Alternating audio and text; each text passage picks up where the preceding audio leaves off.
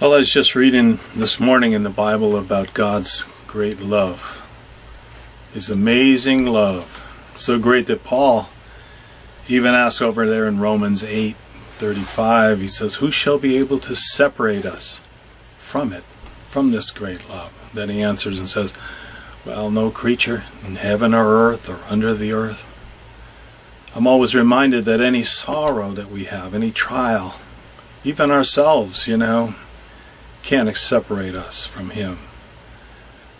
Over John the Apostle, he says that God is love, and that's in 1 John 4 and 8. And love keeps asserting itself, even without an argument. Nobody can argue that God's love and God's truth keeps coming.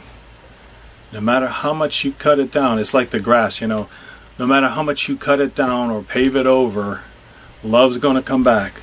Love triumphs over all the devices of man. And of course I'm talking about God's agape love.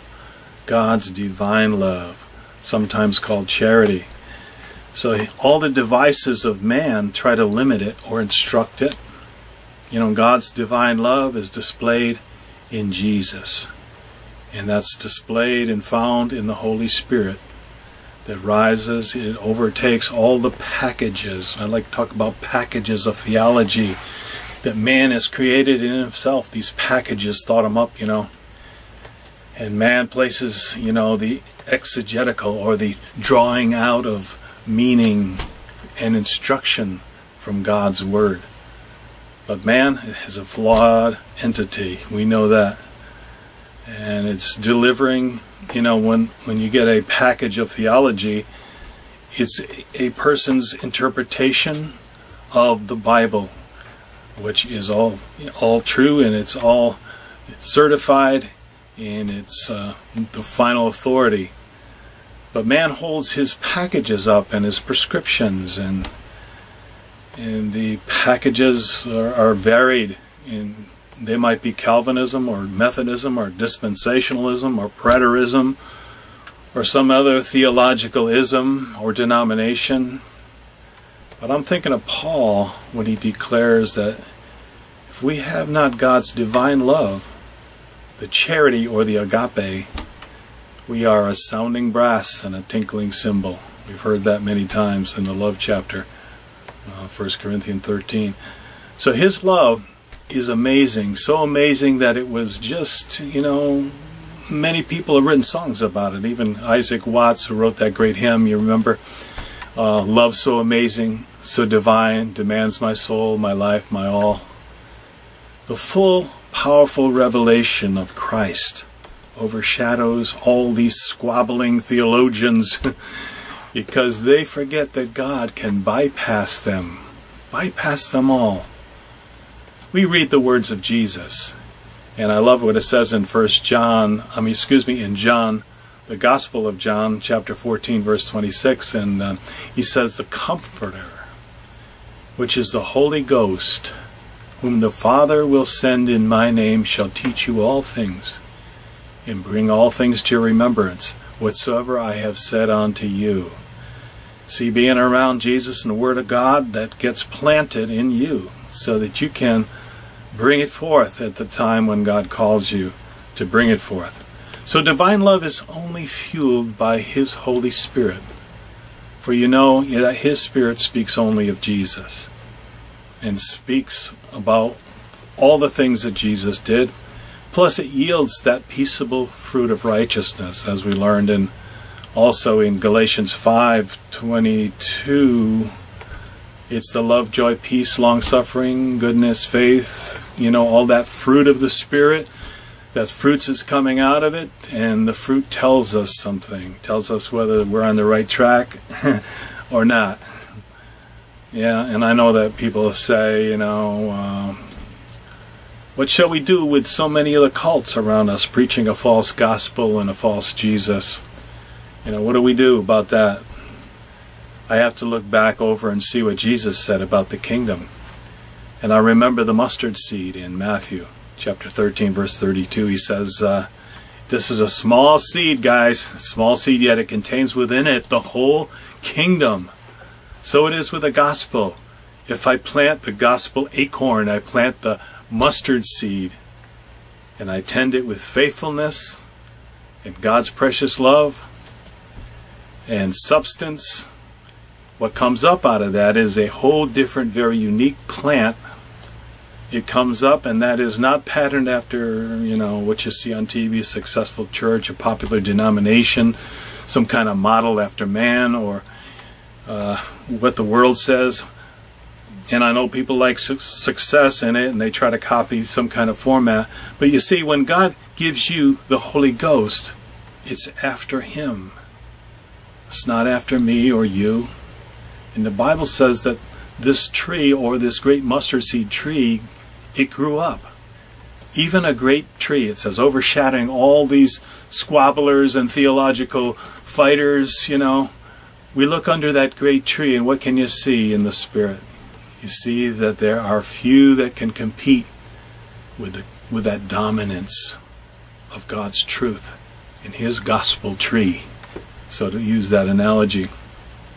If you look at Matthew 13, verse 32, it says that when it is fully grown, this tree, this mustard seed tree, is larger than any plant in the garden.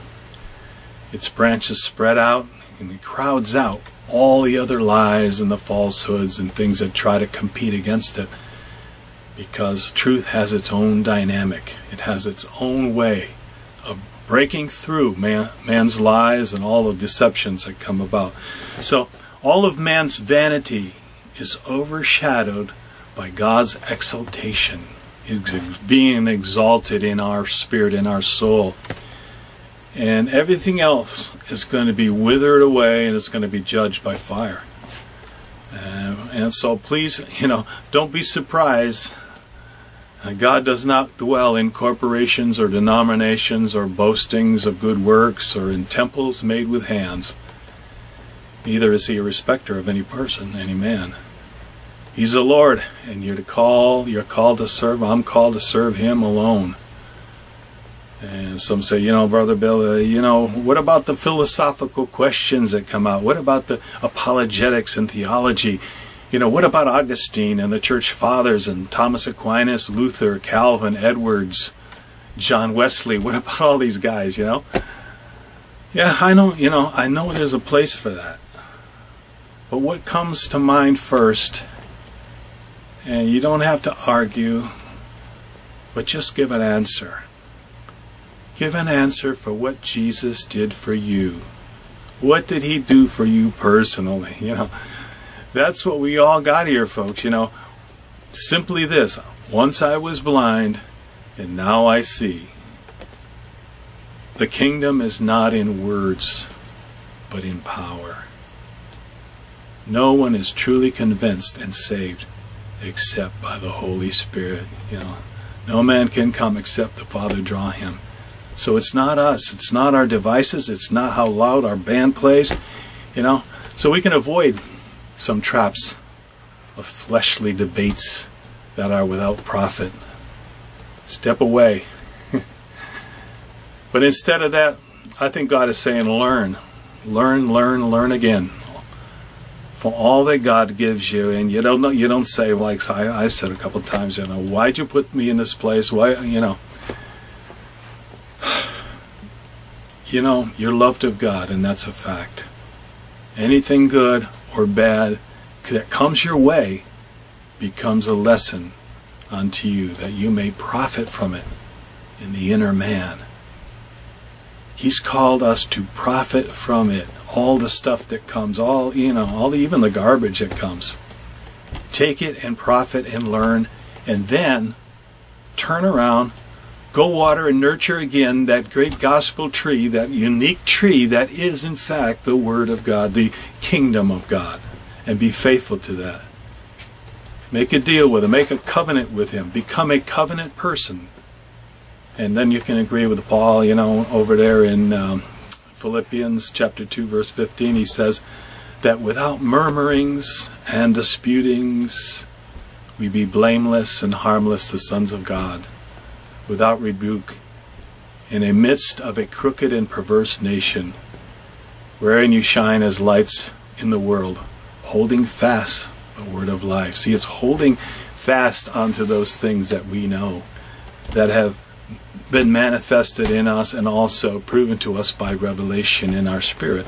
So here's Christ's gospel, which is not framed or standing alone in this theology, this package, but in the whole counsel of God and all that that produces.